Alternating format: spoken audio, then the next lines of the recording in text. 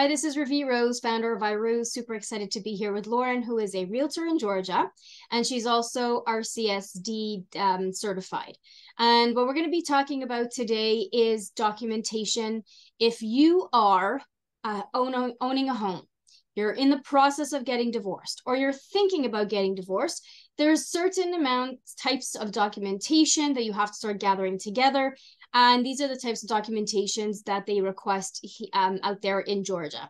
So Lauren is going to go through, some ideas and things like that. You could write some notes, but at the end, I'm also going to present you and let you know how you can get in touch with Lauren so that you can get more information. So remember, this is general information, and to have a deeper dive into your particular situation, which may differ from what Lauren is mentioning right now, I will explain to you how to be in touch with her. So Lauren, thank you for being here. Yes, thank you so much for having me. Yeah, one of the things that people that are preparing for divorce or thinking about divorce or they're just starting into the process, it can be overwhelming. There is so much going through their minds, so much emotion. It's hard to kind of step back and decide exactly what it is that you're needing to do. A lot of people will get online and start to research the basics. What do I need to do? So there's a lot of good information out there generally about divorce, but a lot of times people forget about their real property. And real property is going to be your home. It's going to be potentially land. It could be a business building. It could be a vacation home. And in somebody's mind, they're going to be thinking, yeah, we want to sell the house, or we need to sell the house. Or in the case of couples that have children, one of the spouses might decide, well, we've got to stay in the house. We've got to keep things that are familiar for the kids, and we don't want a lot of change. So in their mind, they're like, well, let's decide, how much does the house cost? How much could we sell it for? What, at the end of the day, could we get at settlement for? But they forget there's so much more involved with the home. So some of the things that I do when I'm talking to people looking into divorce, I try to tell them up front, look, it's really important that you pull together as much as you can documents related to the house. And it's things like homeowners insurance. It's the house condition. What is the condition of the home? It's the house appraisal, which oftentimes people are like, oh yeah, well, we thought about getting an appraisal anyway to help us decide the price of the house. It's where's the mortgage and anything else that's related, such as like a HELOC, right? So those are the really top 5 things that are really important to gather related to the house. And as you start to gather those things, it helps remove a lot of that emotion that you're dealing with. And, when you're so stressed out already, this helps the home become more objective and less emotional and less stressful. Plus, you're able to really do some due diligence and have something to bring to the table to help you make an informed decision.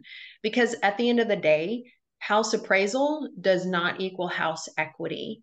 So people kind of forget that there's so much more involved with the home versus just the bottom line of what we can get out of it, or even to help decide somebody if they need to sell it. Like oftentimes, a lot of the times, you can't stay in the house, no matter if you think it's important for the children to stay in the house or not.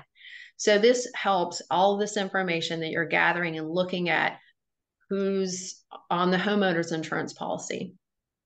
What does the mortgage look like? What is left? Can the spouse, one of the spouses, the out spouse, as we call it, when it is related to divorcing or marital property, can the out spouse, can the marital spouse, in-house spouse, be able to pay the outhouse spouse? Are they going to be able to walk away with some equity? And oftentimes, what the person who wants to keep the house, the parent who wants to keep the house, are they qualified to keep the house? there's a lot of assumptions that are made there as well. So it's really important that you're making a list of what's related to the house. Who has your mortgage? Do you have a lender that you're comfortable talking to? Like, you could call the mortgage company and talk to them who currently has your mortgage.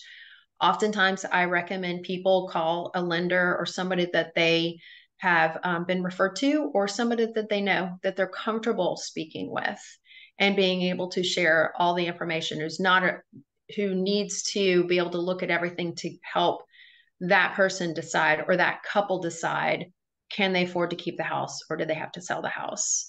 With the homeowner's insurance, making sure that both the spouses are on the homeowner's insurance. If not, then the outhouse person, the spouse that's going to be coming off the policy, they need to be removed, and the person who's going to stay in the house, their name needs to stay on the house. So there's so many different things that need to be looked at that a lot of times attorneys and mediators aren't even aware of. And, it's just a quick and easy list that you can start to make. You can present it to the attorney to talk about the items. But again, oftentimes that attorney or mediator may not know everything that's involved in getting that information together. So the other thing is house condition.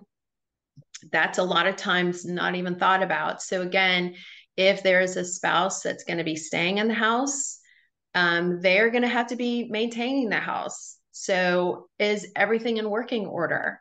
Like, before settlement has been come to a decision, is that house spouse going to be getting any additional funds to repair something? Are they going to be able to have what they need in order to continue with that mortgage? Anything that's related to maybe a big fix that needs to be done.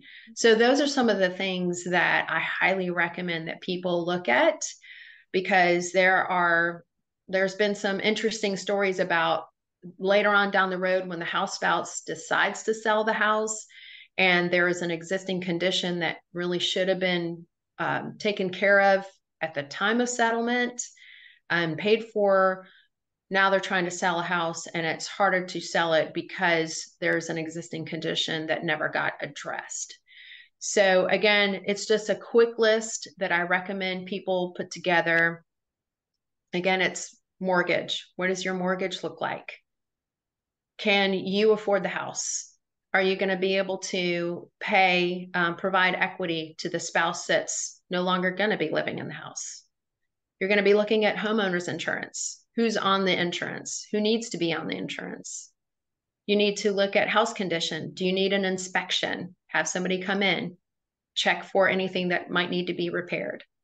You're looking at house appraisal. Are you looking at just a report that a realtor has provided saying this is the value of your house? Or are you actually getting a professional documentation from an appraiser that's telling you what's the true value of your home? Yeah. And also the thing is the HELOC. If there's any kind of loan or second mortgage that's associated that needs to be closed. So I think there's a lot of different aspects of when you're divorcing, a lot of aspects to think about.